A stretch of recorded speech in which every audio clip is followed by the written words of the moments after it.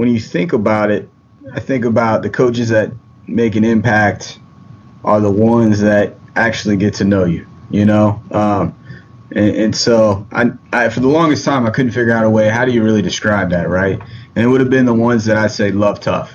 We hear the saying tough love, but I think if you reverse the order of those words, right? Love tough. When they truly love you, then they now have built up that trust to be tough on you.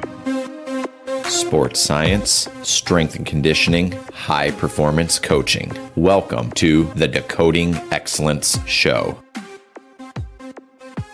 Today's episode is brought to you by VAUD Performance, the makers of the Nordboard. If you haven't checked out their website yet, I highly suggest you head over there, whether it's return to play, injury prevention, or just plain performance testing. VAUD Performance has the tools that you need. Check them out at vaudperformance.com. Today on the Decoding Excellence Show, I talk with Coach Greg Adamson from University of Tennessee. Greg has a fascinating story, and we explore his pathway into coaching from a graduate assistant at Central Michigan University to finding a position at Winthrop to his eventual and current position at University of Tennessee. We discuss everything from education, empowerment of student athletes, and building adaptability. We dive deep into utilization of technologies and wearable devices into current training, both on Catapult Sports devices and discussing the latest acquisition with Whoop and how they're using that piece of performance technology. We discuss books and some of the favorite books that we both are reading and some of the best books that we read during 2016. This is a wide-ranging conversation. You do not want to miss this episode. I thoroughly enjoyed my time with Coach Greg Adamson, and you will be a better coach from listening to this. Without further ado, here is my conversation with Coach Greg Adamson. Coach, welcome to the show. Appreciate it. Thanks for having me. Hey, man, I am certainly excited to have you on. Your materials, I know we've gone back and forth on social media and Twitter for what is damn near feels like a year, kind of just sharing and retweeting. And so it's been finally great to connect with you and get you on the Decoding Excellence Show. How are things with you? Things are going real well. Busy over here on Rocky Top. There's no question about that. We got a lot of projects going on, and most importantly, we've got some amazing student athletes we get to work with every day. I've been looking forward to having this interview and just sharing a conversation with you that I know we're going to discuss a lot of great topics throughout the day today. But more importantly, I'd love to explore your journey into coaching and just provide the listening audience with a background about how you currently got to your role and maybe the steps along your coaching pathway that led you to where you're at today. Yeah, no doubt. Initially, was an intern and coached high school when I was undergrad at Winthrop University, coached at Rock Hill High School. That was my first couple different sports I ran baseball there, worked with football, and it was an awesome time. And then went on, GA'd at Central Michigan. Had a blast, spent 2 years up there. I got married, and my wife moved from South Carolina to Central Michigan and said no go. Went back to Charlotte. She's a registered dietitian. Was a fitness consultant for a company and wanted to get back to college coaching. It actually turned out a job at another place so we could be together. Was coaching first grade basketball and interning again. And then luckily, one of my good friends was assistant at Winthrop where I'd gone to school, got the head job at NKU. And it was just a quick fit. I think I was in that role within about 48 hours. So no need to have 2 weeks or anything like that. And spent a couple years there, enjoyed my time, loved the area. Obviously, I went to school there. My wife went there.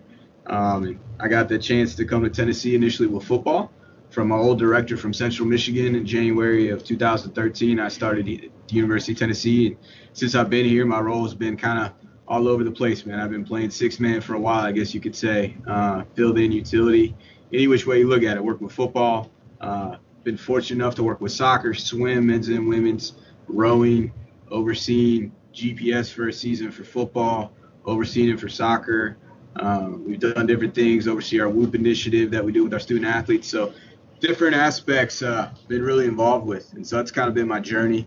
Um, and I got into all of it because it's funny, I had 3 major knee surgeries in high school. And, I don't know if I was, looking back at it, I look at all this push for high school strength and conditioning. What I wish it was, how cool it must be to go to high school now and have a strength coach and have somebody that's got a background and a passion to want to help you on your way. I remember we would all just do, okay, so-and-so is going to sign. I remember, I think the big one for us was Ole Miss. Okay, he's going to Ole Miss. Let's all do the summer program, No such thing, though, as a movement efficiency. We didn't talk about movement quality, and I look back at it now and go, the way the body works. I love this side, the performance side, and not a good athlete, I would tell you that, and just a hard worker. And so it's just a good fit. Enjoy it. I think the fact that I've had to work really hard to learn the different things and different movements and techniques has made me a better coach. I think you got a cool trajectory and pathway from just moving and having that sort of graduate assistant experience at CMU, and then kind of serendipitously falling into interning and becoming an assistant at Winthrop, and then moving on to Tennessee. I'd love to kind of explore a little bit. I know this is going to be a kind of a wide-ranging conversation, but I'd love to maybe explore a little bit deeper. When you made that first transition from going from CMU and back to Winthrop, what were you thinking, from now you're no longer an intern, you're no longer a graduate assistant, you're interning there, and accepting that first job, that first responsibilities of actually, like, this isn't, the training wheels are coming off. You're now an assistant. This isn't just an internship. What were you thinking? What were you feeling? What was that conversation that you were having with yourself during that time? It's funny, at that time, I really wanted to just kind of push kids physically and psychologically, and that's all I fell back to. And I was very raw. My gift was being able to teach, and so it hits you quick though. I think, luckily the assistant, very good friend of mine, he's the head strength coach at Northern Kentucky University, Brian Booz. And, he was a great mentor, shared everything. He did something that you don't always see. Left me everything he had done for a couple years. Oh, wow.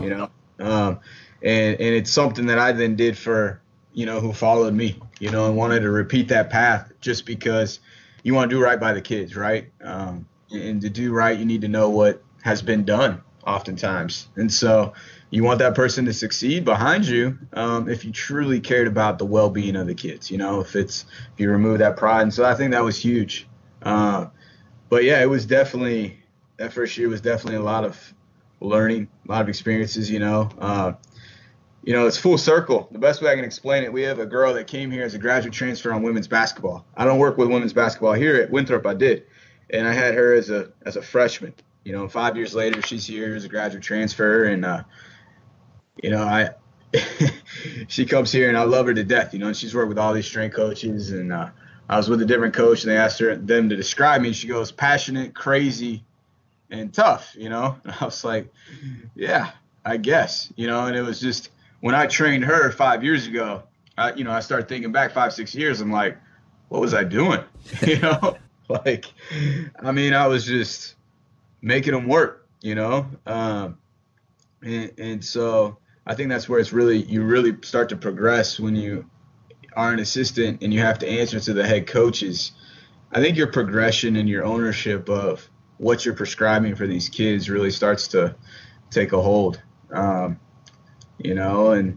it's, I think too, it's definitely one of those things, for that year in between, I turned down a job to go be with my wife. She moved up to Central Michigan for me, so I guess I could move back to Charlotte. I say that sarcastically. Charlotte's a lot nicer than Mount Pleasant, Michigan. But in that down year, I love to coach. I could get out of coaching tomorrow. I could get fired tomorrow, and I'm coaching, right? And so a buddy of mine, a professional runner I trained, we were coaching a first grade, second grade basketball league. And this is the team that nobody didn't have a parent step up, So we're coaching this church league basketball, right? And you just never know. One of the dads was good friends with Joe Kent, and that was just another bridge. And so, I think to young coaches, sometimes you think, and so that led to a relationship with Joe, and Coach Cannon is one of those things. Sometimes kids don't realize, younger interns and GAs and stuff, that when you're coaching, good things are going to happen. It doesn't matter the level. If you love it, you're going to do it. And I still resort back to that basketball team. I mean, I tell people all the time, that's probably my best coaching job to date. We went from losing 5 straight to winning 6 straight, changed the culture of a 7-year-old. That's a battle in itself, right? And so I think that's one thing that if I'm passionate about, it doesn't matter where you're at. It matters whether or not you freaking love to coach, teach, and just love on these kids. Love tough is what I say. To bridge on top of that, because I think there's a couple anecdotes in there that really resonate for me. But if you were to kind of explore a little bit deeper, how did you become interested, like in that empowerment, in that teaching? I mean, was it like a parent? Was it the way that you were raised? Was it, a coach, a mentor, someone in your life that got you passionate in sharing that love of teaching and education with other athletes? I'd love for you to explore that for a little bit. Yeah, no doubt. I think my dad was a huge influence on me growing up. It's funny. My son's 3.5. I've got 2 kids, 3.5, and my daughter's 1. And my mom was saying I never read anything but the sports page. So I grew up just loving sports, and, my dad coached me when I was young, and I remember, he'd bring candy bars for everybody else while I'm having to run laps for something, and so I think there was that love right there. I think at one point in my growing up, we moved all around the country. So at one point I did 5 schools in 5 years, right? And so good, bad, or indifferent, I saw some good youth coaching and some bad youth coaching. And so I knew there was a desire in me to want to kind of change that a little bit. And so when I went to Winthrop, it's a teaching school. It's a school based around just education. And so there was a professor there, Dr. Wilson. She did an unbelievable job. And, initially I was doing the phys ed track, and I took her coaching class. It was a grad class, took it as a sophomore. She let me in it. And it absolutely opened my eyes to, man, like as a coach, you should have a mission statement. As a coach, you should lesson plan. These are things that I necessarily hadn't seen. And so I think there's just that innate desire in me to want to believe in kids, because it wasn't necessarily all there for myself, and I think it's funny, I don't blog. I'm working on my first blog ever. I've been working on it for 8 months. It's in my head. I just got to write it. About 3/5 of the way done.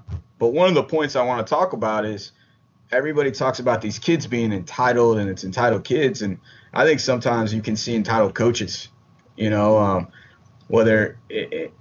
have a hard time sometimes. I'm like, hey, John Wooden, the best coach in my opinion of all time, passed away in a little townhome, right? The best to ever do it was humble, meek. But he was tough, but it was one of those things. He just loved what he did, And nowadays it's so blown out, it's so big and it's so different. And it took him so long to perfect his craft, but I just think sometimes it's funny, like you can look at it, and I remember being young, you see what some of these directors make at some of these schools, you see the salaries, you see the contracts, and if that's what you're in it for, you're going to be really let down at some point, because if you start with the end in mind, and that's kind of Dr. Wilson, she kind of really drilled that into that class. It hit me, you're going to pass away one day. There's going to be athletes at your funeral.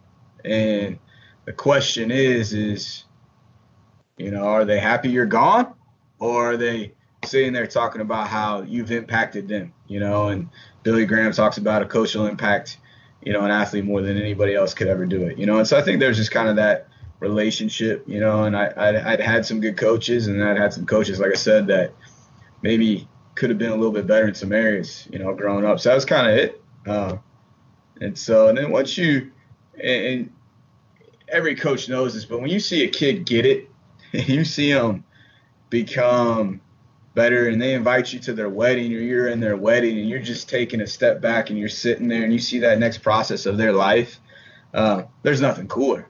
There's no better feeling. And so I think that, that's just kind of where it's at, and like I said, I get out of here tomorrow, I'm going to go coach middle school or something. Yeah.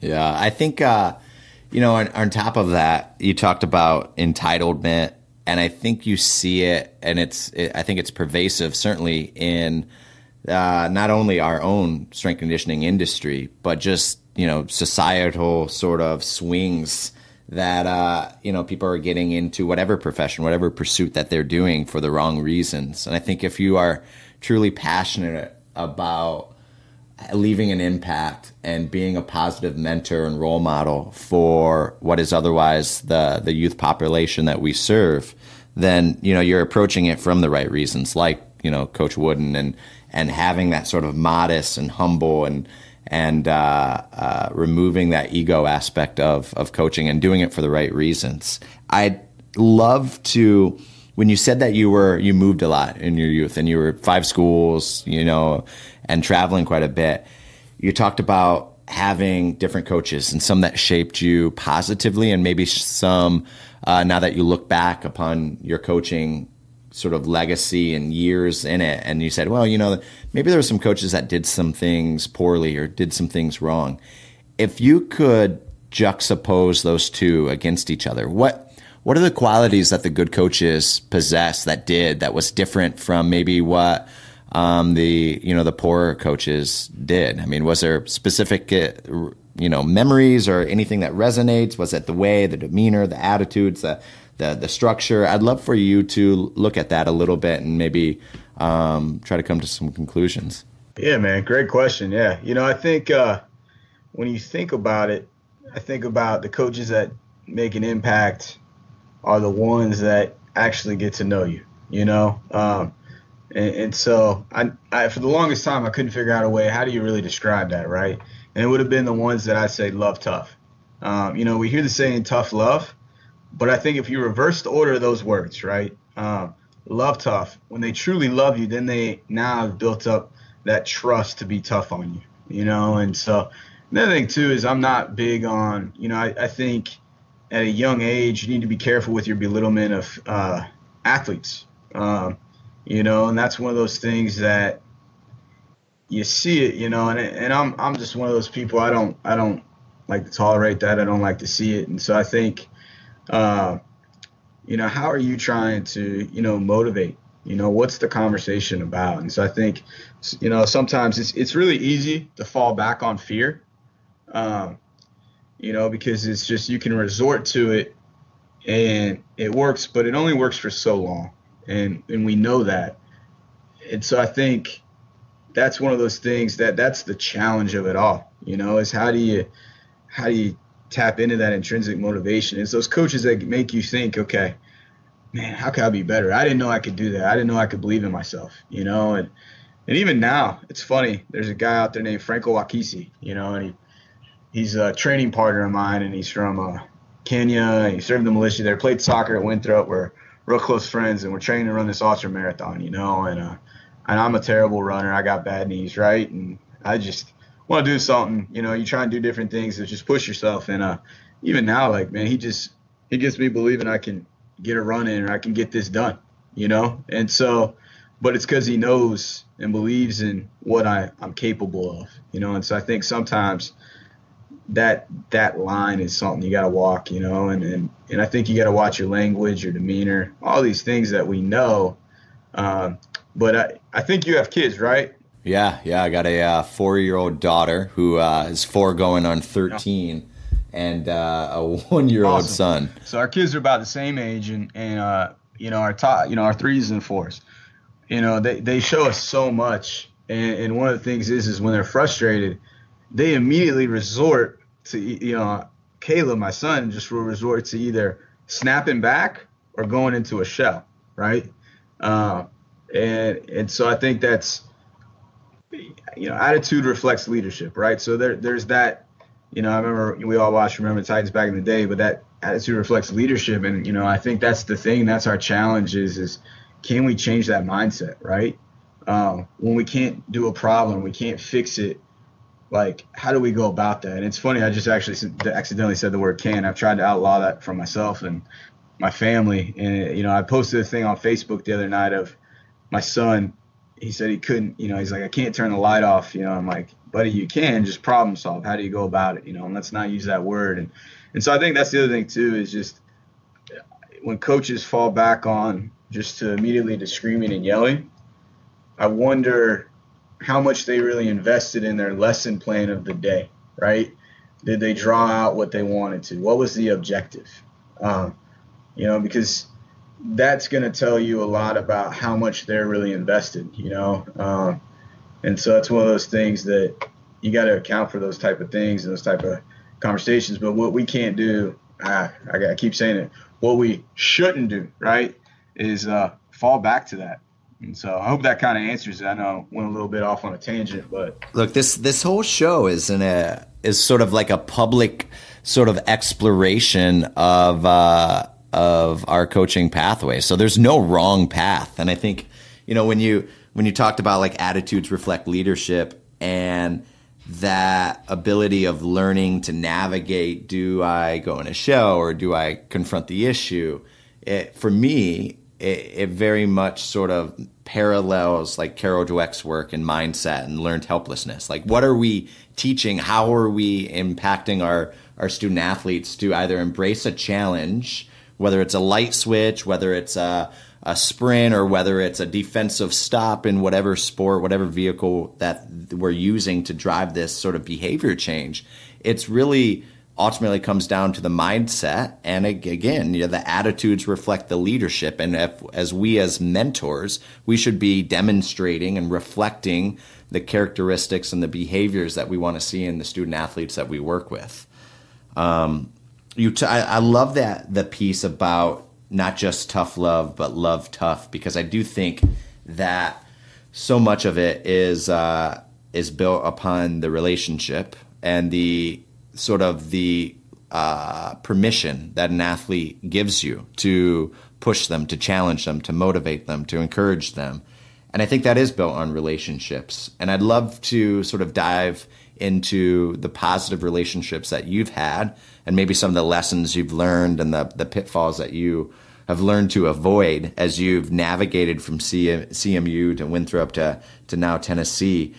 Are there, if you were to look back as far as like positive mentors in your life, whether it's a father, a mother, or a coach, someone completely outside of sport, and the more conversations I've had, the more I've learned that great mentors can be academics, they can be people completely unrelated to sport. Are there any sort of particular people in your life that really resonate, that shaped your pathway into coaching, education, empowerment, adaptability, that you continue to spread that message that's led you to where you're at today?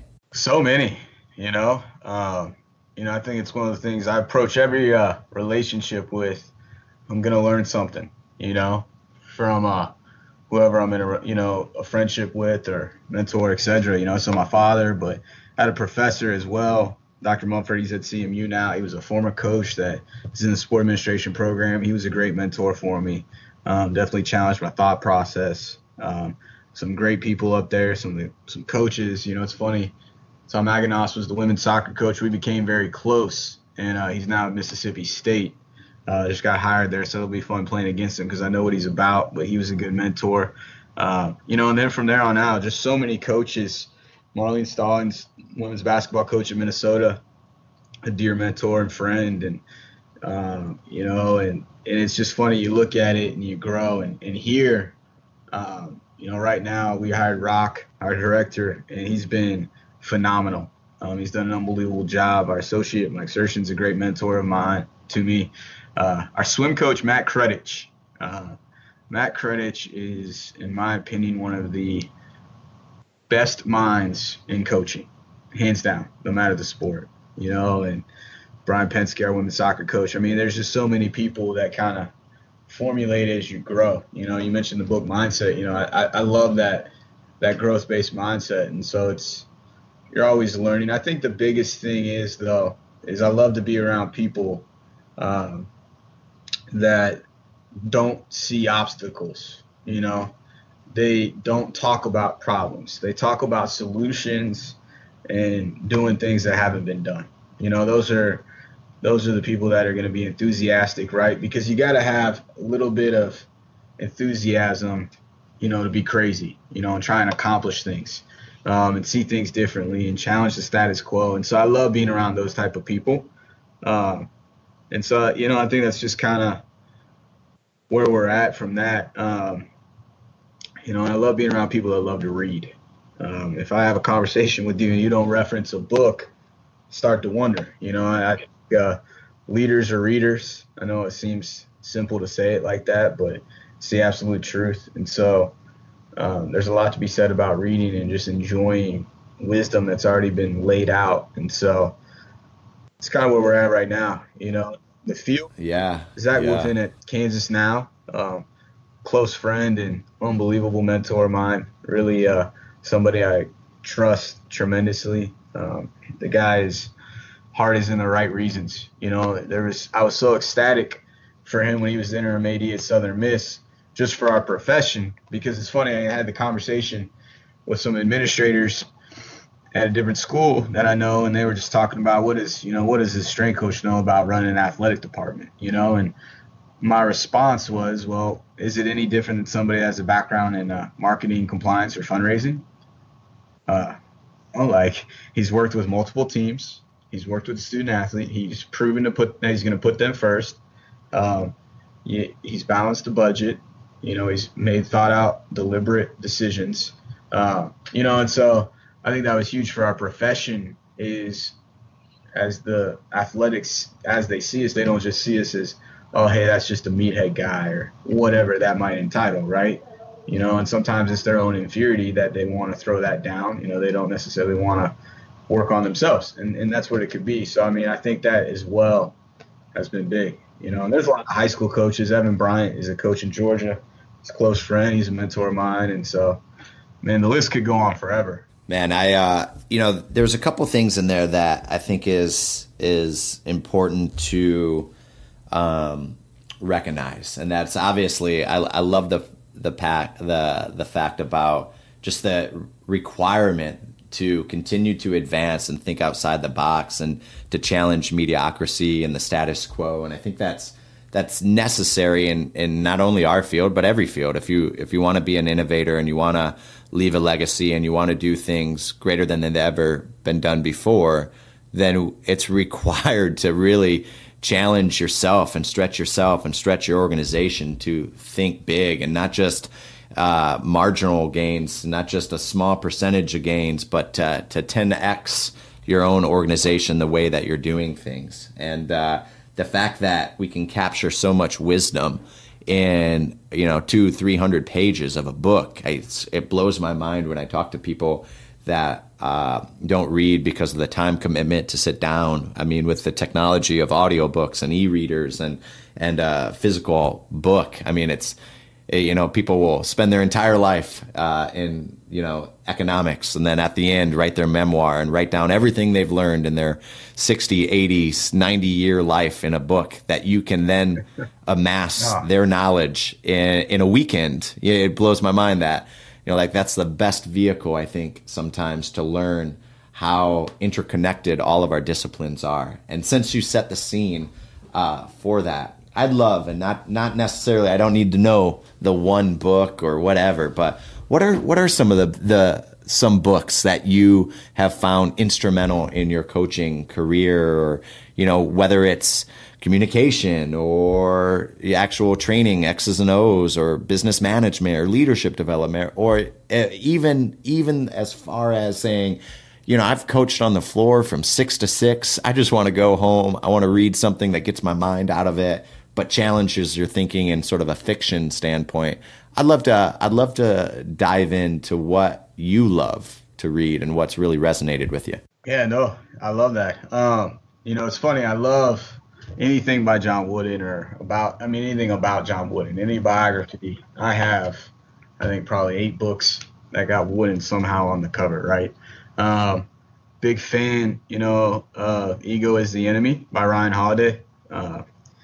Love that book. Love the concept. I think it's funny.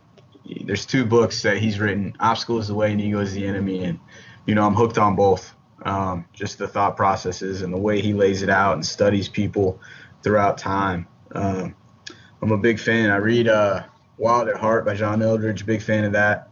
Just what it means to be a man, what it means to be a father, husband. It, and it's from a training perspective, I'm always reading something, and I think it's funny. I look at it, right now, I just finished sport analytics, but, I enjoy just different people putting stuff out there, like Cal Dietz with tribasic training. So many of us fall back to it. I love, Vern Gambetta. I didn't mention him before, but he's a huge mentor of mine, someone that I've become very close with. And anything he puts out, love to read, love to think about it, love his want to challenge the status quo. I think he does a great job of that. Love his common sense. And so I read a book that might seem simple. Recently read Soccer Anatomy. Pretty fun, just kind of thought, like, I don't know if it's out there, but for each sport there should be a book just anatomy, right? Recently read a book, Swim Fast. And so, I'm always reading, and I guess what I'm reading at that time is probably what I'm going to resort to talk about. And I think that's the importance of consistently evolving our mind. But the books that I come back to, and then I love the Bible, of course, whether or not you're a Christian. It's still a lot you could take from diving into that, and just leadership and from a standpoint of things and society, and how things haven't really changed over, ever so many years. But I love John Gordon, easy reads, great stuff to recommend to kids. And that's one thing too, is I really challenge my kids to read.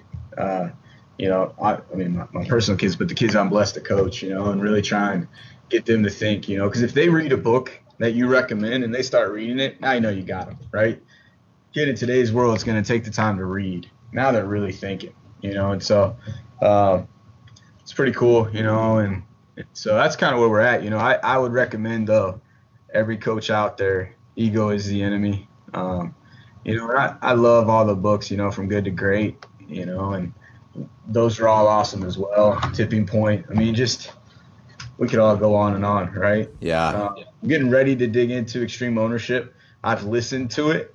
Now I'm going to try and read it, and I think, I'll listen to a lot of books on Audible, big Audible fan. So, and then if we want to go the other route, right, if you just want to read for fun, Vince Flynn, Mitch Rapp, best series I think out there.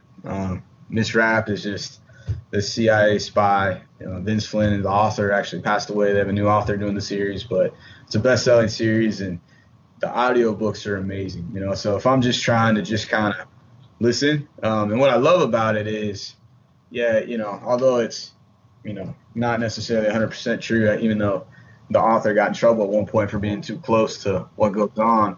What I love is just the outside the box thinking, right? On the spot, how do we think through this? How do we do it a little differently? So there's something to take from everything, and so I hope that answers that question. No, yeah, it does. And to go along with that, I think you mentioned, obviously, and led off with Wooden, and it reminded me of Practice Perfect by Doug Lemov, who's an educator. He had Teach Like a Champion was another book, both excellent materials, especially when so much of our profession's about pedagogy and structure of design of what we do, and, borrowing from the educational system into be educators essentially of strength and conditioning and how to move and how to learn these behaviors are tremendous tomes. I completely agree with you with Ryan Holiday. I think both those books are sorely needed in our profession, which seems rampant with egocentric sort of philosophies and principles. So I think that's great.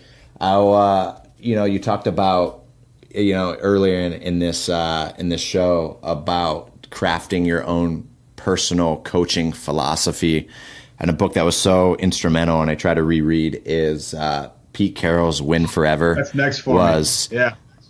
That for me, that sort of changed my narrative that I had as far as coaching for the right reasons.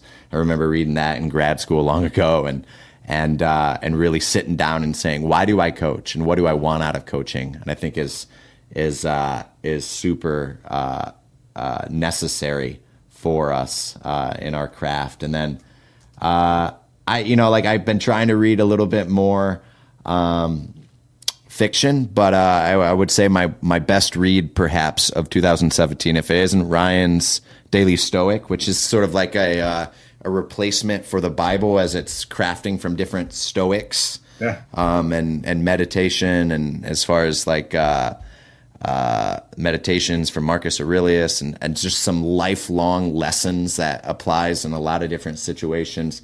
The best sort of nonfiction, The Gene, so much because of our involvement in trying to optimize and help shape athletes to their genetic potential. Having it's The Gene, an intimate history. I'm going to butcher the author's name. I think it's like Siddhartha. I'm not even going to try. Amazon.com. Check it out. But he also wrote it is thick, man. It is thick. 592 pages. It's also available on Audible. But it dives deep into the exploration of how we discovered the gene and Darwinism and evolution and the whole process, the scientific experiments with the pea pods. It's a tremendous read if you are interested in the historical sort of evolution of our understanding of science and the genetic code. Really fascinating read, and one that I recommend. Probably my best book of 2016. Now that I've nerded out a little bit about books and reading. Another mentor, Adam Smotherman, he's assistant coach at Clemson. He's a rock star of a coach, right? And he's the one that told me to read Win Forever by Pete Carroll. And one of my life philosophies is if two people I respect say the same book, I got to read it. I just always go with that. If two people, so you're the second person. So now it's like I'm kicking myself that I haven't read it yet, right? That's hard. I mean, like there's people that we respect, and everybody has their own flair of what resonates to them, and books that call out to them.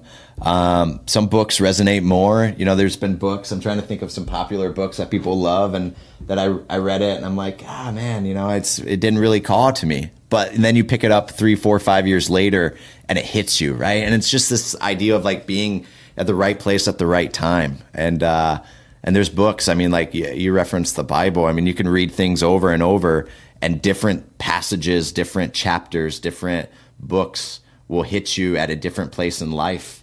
Like you talked about being, so training heavy earlier in your career, and now being on the edge or other side of it, and the importance of empowerment and education in student athletes.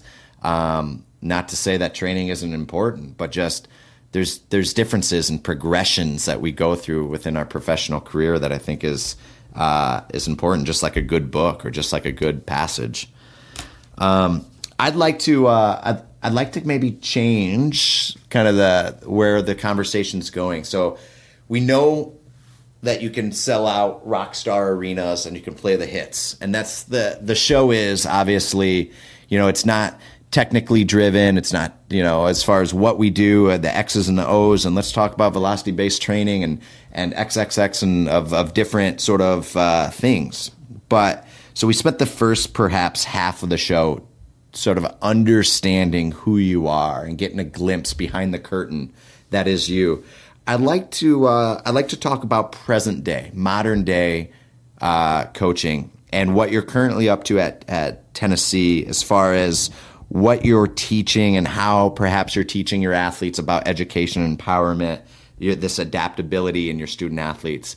I use you as a resource so much on social media, on Twitter, and I see the pictures of your athletes training, and not only is the methodology rock solid, and I know you have a scientific approach, and we can talk about technology here down the road, but I just would like for you to talk maybe a little bit about the intangibles of the relationships, the empowerment, and maybe the how of what you do with your student athletes that's led you to this position and this kind of thought process of this larger scope, this larger importance of the vehicle of strength conditioning and what we're teaching our athletes.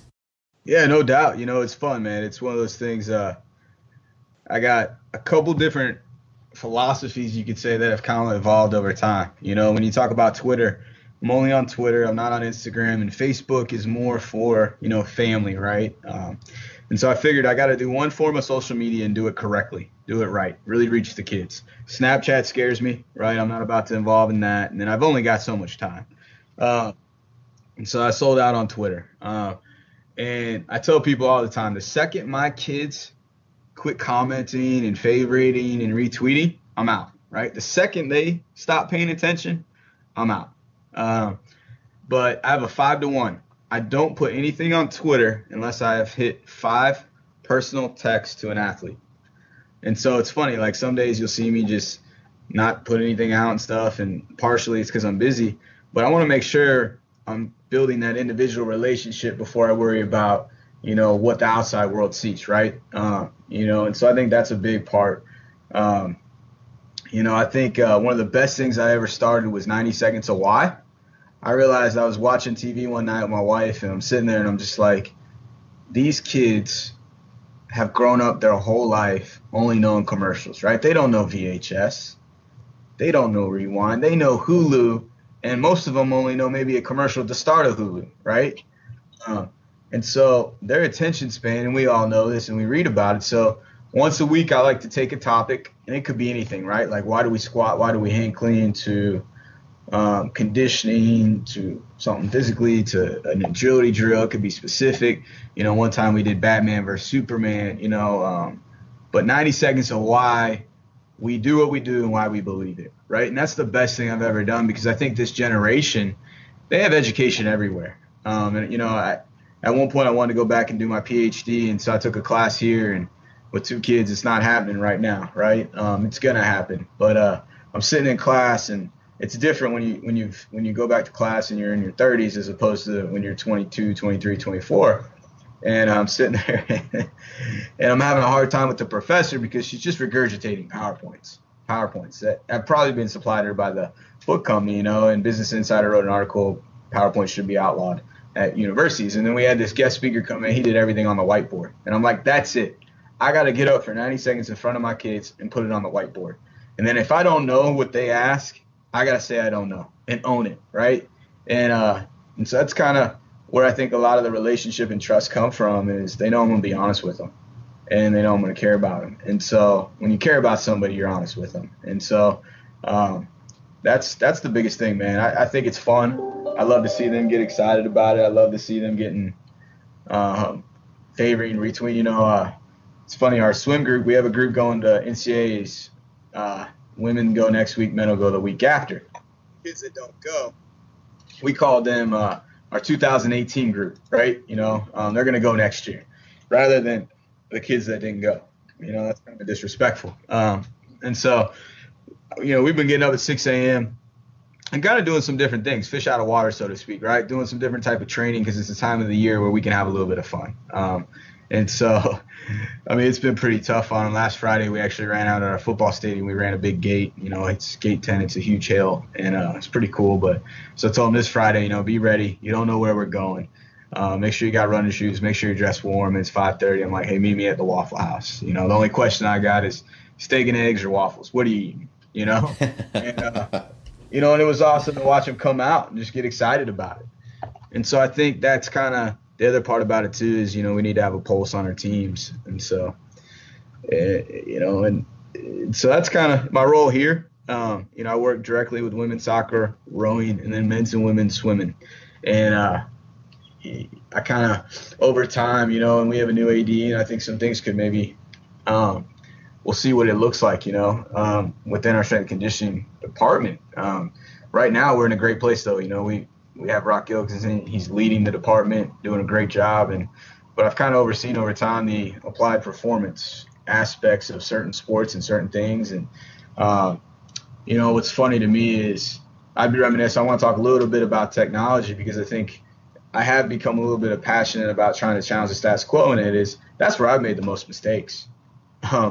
2013, I'm working with football. We're using 50 polar heart rate monitors, and we had zero buy-in from our kids, right? And our coaches, the buy-in for them was selfish, Yeah.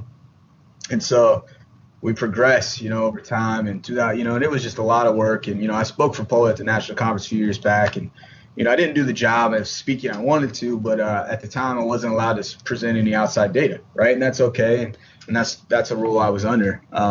And so it was kind of tough to present on that and just talk about. And I remember walking away from that thinking, man, like, we've got to do a better job. Yeah. Most importantly, I've got to do a better job of getting these kids to understand why. And so I think that's kind of, talking about books, we've all talk about, the power of why and what's your why, and I actually ask when we have these coaching assistant positions, my first question is always, what's your why? Give me a why statement. And so that's kind of when I started asking myself, why are we doing it? Like, why? And I think that's when you really start to see that growth. You start challenging your own thought, your own process. And so we went from that to GPS, and, we no longer at this time are using polar heart rate monitors, and we could go back to it, right? They have a shirt now. But it's funny, I could talk about, some of the different things I've seen with that. We actually utilize Whoop now with a lot of our athletes. And so, long story short, I'll be curious to see what our profession looks like in 5 to 10 years, because I think anybody has the model figured out. I've talked to a couple of our administrators, and we talked about what's it going to look like, right? Like, what do we, how do we move forward? I told you it's been really busy. We're building a brand new weight room, and we're going to put a sports science lab in it, right? I don't know, and we don't know 100% of what that's going to look like, and we're trying to be very deliberate. We have a donor, the Carmichael family, so it'll be the Carmichael Sports Science Lab, and we're ecstatic they're behind it, right? And, but it's just curious, it's just interesting. So one of the best things that's happened for me here is there's a guy named Brad Roll, been in the NFL 20 years, head guy, 4 different teams. He worked with Dwayne Johnson. He was at the U back in the late 80s, and so he's our intern, makes $12 an hour, right? 57, 58 years old, comes out to our soccer games sometimes, and he runs GPS for football, which I used to do. And it just got to the point where there's just too much, right? There's only so many hours in a day. But he's been really good for me as well, just kind of how do we build this out and how do we go about doing it the right way? Because I think it's like anything. You want to challenge the status quo, but you also want to be very deliberate. And so if you want to ask any questions about that, I'd love to dive into it. Yeah, man. I think there's enough. And you spoke about it already when you said, it's hard to predict what the future of strength conditioning and performance training looks like with the advent, or at least the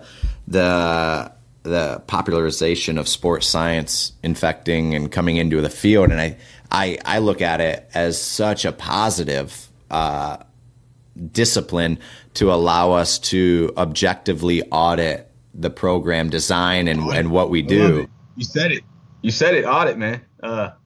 It's funny. That's the word. Yeah, I think we need to. I mean, so much of our profession has been kind of built on, subjective opinions of what modalities are better than others. And we've had sports science, but now the capabilities of equipping athletes with biometric measurement devices and IMUs and accelerometry and GPS devices, they're getting cheaper and cheaper and smaller, that it's becoming a accessible way of measuring the biodemands of each sport. And you alluded to it, you said it, probably drawing reference from Simon Sinek's Start With Why. Like, as a sports scientist or applied sports scientist and a performance coach, we need to have the questions formulated of understanding what sort of information do we start to collect that can lead us to a hypothesis about whatever we're trying to answer. And I think a lot of times right now in the profession is that we are keeping up with the Joneses, per se, to collect and assess, that we've never taken the time to understand the why. What questions are we trying to solve within our own organization? what is it we're trying to optimize? What is it we're trying to improve? And that leads us down to a slippery slope of collecting so much information that we have this paralysis by analysis of too many data points. I'd be curious. I mean, like, and you said it. I mean, like, look, collecting GPS and sitting out there and getting IMAs and distances and velocities, it's a challenge to gather information, just the collection of it, but then the interpretation, the assessment of it. How are you balancing that? I know it's a give and take, a relationship of gathering enough information, but also making sense of the information to make actionable decisions. What's your relationship with that? The biggest thing I've learned is do not go down that road when you're working with a team unless there's somebody on the sports staff willing to go down it with you. If they're not willing to get in the passenger seat or drive at times, it's not going to work, right? And I say that because it has to have actionable data. The data has to be actionable on whether it's the practice plan, whether it's the individual athlete, etc. You're not going to be able to, when you work with multiple sports, be in every single staff meeting, right? Be up there when they're just kicking it and having conversation, right? And that's when a lot of things get talked about. And so I learned that, from football, moving into it with soccer, we went to it. Our goalies coach, him and myself, we've just been driven, conditioning something that's not talked about in our profession, and I think it gets lost, that it's important. And so we have this whole system on how we try to individualize our conditioning, and it's been a road. We've used the mass and certain things out there, and but he's been there with me every step of the way. So we're 2 years into Catapult with our soccer program, and we're starting to look at acute to chronic. But I mean, when you talk about certain metrics, player load, our top 3 velocity bands, and our meters per minute, our head coach to all the way down understands. It's our athletic trainer, right? And so we can have some conversations about certain kids and positionally certain things, and then we have their game averages built in. And then we have those same conversations with the kids. And so, I think it's one of those things. It's funny, like you go into it initially and you want to talk like max velocity or overall distance, and those aren't bad things to talk about, right? But you also got to go into it and ask your kids, what do they want to know? And so what I learned from football, when I got a chance to do it again, and in football now we actually utilize Zebra as well as Catapult. And so with Zebra, it's in their jersey, so we have every guy. Right, wrong, or indifferent, we've got everybody in our indoor, and our indoor is wired out. So that's pretty cool that we're blessed to have that ability. But with soccer, it was just we put the units by the cleats and made it part of their uniform. I made it a mindset like that and made them feel, okay, hey, you guys are blessed to have this, and so it's all about how you approach it. It definitely does change how we do things in season, though. There's no question. And this is what I don't think there's enough conversation on, and I'm not a sports scientist, and you'll never hear me describe myself as that. I like the applied performance mindset. I really love technology. I love the concept of audit, right?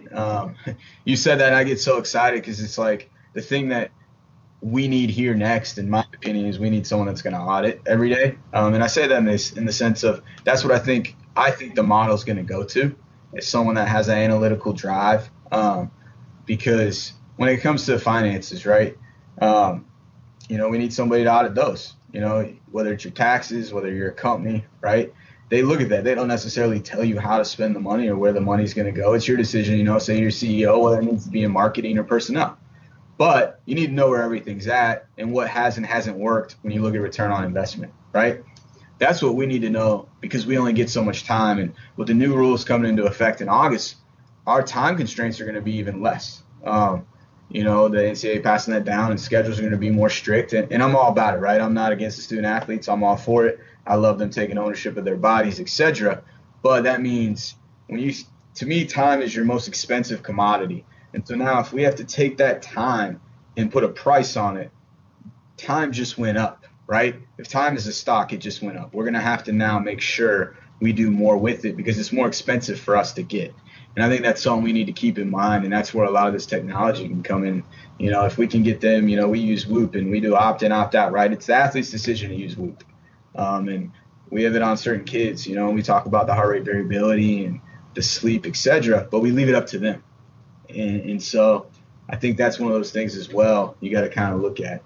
And so I think, and you mentioned a couple of different things. I mean, like, granted, with Major League Baseball now, sort of player association and the acceptance of wearable devices, now we're starting to see that as far as Whoop specifically be with MLB and using wearable technology as it starts to infiltrate its way into sport. And I love the opt-in, opt-out, and especially, you know, like with something Whoop, our sort of continuous HRV and sleep, you know, like it's I think that's important to balance that invasiveness, non-invasiveness aspects of it. But I look at something like Catapult, like workload monitoring and being able to gather player loads as just as important as a football helmet or a shoulder pads when it comes to prevention of injuries and the sort of auditing or the balance of management of those workloads conducted during training sessions, practice, and competitions. You know, it's and you said it, and I think it's important to reiterate, is that we're at the point where we have so much different biometric information that we can collect. It's important to understand what each athlete wants to hear, because it might be player load for your starting point guards. It might be IMAs for another athlete. It might be your velocities or distances covered for whatever. And I think it's you nailed it on the top of the head of shaping what's important to them to continue to build buy-in, but to already have that buy-in from the coaching staff, because ultimately, you know, it's great to collect information on the back end to help influence and to understand what the demands of the sport is so you can better prepare for it. But if you can't impact practice schedules and structures of what we're doing and the other 20 hours of the week, perhaps, you know, of skill training and their actual football practice or basketball practice, then, you know, a large majority of this technology can go unutilized or go for nil. So look, you and me, we share a same love affair of technology, and I think we're gonna I got to keep that for part two, because I know you and I both can. We can nerd out about you know, accelerometry data and information, and I'd love to explore how you're using Whoop and some of these sort of more personal wearable devices. Whether it's I'm trying to think off the top of my head. I mean, there's a number of different Bedit and Whoop and Misfits has some different wearables, and now that the prosumer, kind of that pro and consumer market devices are getting cheaper and cheaper, I mean, we're going to start to see this. And you know, I know the NCAA right now has sort of a 1 foot in, 1 foot out is when it comes to the usage of wearable devices. But when utilized correctly by intelligent, smart training staff, professionals, they are one of our most powerful weapons in understanding and the prevention of injuries. And if we truly care about athlete well-being, it's necessary. 100%. I mean, everything you just said, athlete well-being. Like, it's funny, I did an interview for Wall Street Journal a while back, and I don't know if it was ever published or not, but they wanted to talk about, is it wrong to look at an athlete when they're away from here, etc., right? And it's just funny that was the thing that I kept going back to, is no, they're going to be a better mother, father, CEO, teacher, educator, whatever they go on to do, if they have a better understanding of the importance of sleep, right? And their body and their way to recover. And so it's funny. Let's definitely, man, we gotta definitely set up part two. I think so, and I'd love to kind of invite you back on and have a like a roundtable technology discussion, because there's been similar conversations with people that utilize different wearable devices and workload monitoring devices and companies, and to talk analytics, to talk about how we use that on an applied standpoint to affect the day-to-day, micro to meso sort of cycles of training would be fascinating. To circle back around, to kind of put a bow tie on this, and because obviously it's Decoding Excellence show, and we're getting at the heart of what what it is, the intangibles, the tactics, the tools, the techniques that go into what helps shape an excellent practice, an excellent performance. And I think there are more commonalities than differences between the top of their class, whether it's chefs, artists, musicians, creatives, experienced Silicon Valley coders, whatever it is, and us coaches. When you think of excellence or mastery or the best at their craft, what words, what things, what pictures does that sort of manifest in you? What do you think of when you think of excellence? When I hear excellence, I think of two things. One, Steve Jobs once said, we don't get a chance to do many things, and everyone should really be excellent, because this is our life. Life is brief, and then you die, you know? So this is what I've chosen to do with my life. You know, and I piggyback that onto, okay, so we don't get chances, we don't get many opportunities, so every single project matters. And so now let's define what excellence is within the task. You know, in the book Bounce, the author, Michael, said, excellence is about stepping outside the comfort zone, training with a spirit of endeavor, accepting the inevitability of trials and tribulations. Progress is built in effect upon the foundations of necessary failure. This is the essential paradox of expert performance. When these conditions are in place, learning takes off, knowledge escalates, and performance soars. You're on the path to excellence, you know. And so when I hear those two things and kind of mirror them together, you know, excellence to me is about persisting and resisting. You know, certain things you're going to have to resist, and then you're going to have to consistently persist. And that's all it is. Get outside that comfort zone and look for that spirit of endeavor, you know, and see what type of trials, you know, you can go after, and tribulations you can kind of combat and see where it takes you. Perfect. Coach, if someone was heading through Knoxville, or they're hundreds, thousands of miles away listening to the show, and had a question about something that really resonated with them, what's the best way that they can reach you? Two ways. One, Twitter, UT Coach Greg, Greg, Greg. And then the second way, I'm just going to give you my cell phone. It's 803-389-0068. You know, I would say email, but I get so many emails on a day-to-day basis that I usually don't get back to that till 2 to 3 days later sometimes. And so I think the best way to directly get me is text message or direct message. I'm not on Instagram. You know, I picked one social media and just said, you know what, I'm going to kind of do well in this and be involved with that, and that was kind of Twitter, right, wrong, or indifferent. So those would be the two best ways. To reward the people that listen to the end of the show, they'll get the contact information. Coach, I just want to thank you for coming on the Decoding Excellence show. I took a lot away from this show, and I know our talk on technology and your coaching background, and for us to nerd out and talk books. There's just a lot of great quality and nuggets in this show. So thanks so much for spending an afternoon with me. Can't thank you enough for coming on. Truly appreciate it, brother. I mean, I think what you're doing is awesome for the field, awesome for the profession. I think we need to reverse it at some point and put you in the spotlight and ask you some questions, man. I think you have unbelievable insight. I love following you on Twitter. Love seeing the different things research-wise you put out. You're definitely thinking at a really fast and next level pace, which is exciting to watch, man. And like I said, I mean, anytime we get to talk shop and just have fun and talk about how we can make our athletes better, which is what we're all in this for, it's just a blessing. Thanks again. Yeah, appreciate it. Thanks so much, Coach. Appreciate it.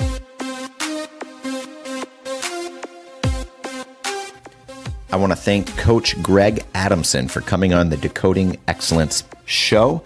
This has been a fantastic interview, and I thoroughly enjoyed the time that Coach Adamson could spend with me. We discussed everything from education, empowerment, adaptability, entitlement, shaping positive attitudes and how that reflects the leadership. We discussed books, performance technologies, the advent of sports science, and what they're doing at University of Tennessee to better equip, prepare, and position the athletes that he works with at a greater chance of not only capturing victories, but also player wellness and player health. Again, I want to thank Coach Adamson for coming on the Decoding Excellence podcast. And like always, if you've taken anything away from this show, if there's something that really resonated with you, please reach back out to me on social media. I'd love to hear about it. And like always, please go into iTunes, subscribe, leave us a review. Good, bad, ugly, doesn't matter. I want to use this information to help impact the lives, the other people, and the future coaches to make our industry an even better industry, so that that young male or female graduating with an exercise science degree or a kinesiology degree, entering into this profession, the profession that we're shaping right now, can enter into one that's better equipped, better suited, and can hopefully continue to help pass the baton to these young coaches so they can continue with shaping the lives of our student athletes. And like always, thank you for tuning in to the Decoding Excellence show, where we attempt to understand the techniques, tactics, and tools of world-class performers and truly what it takes to decode excellence.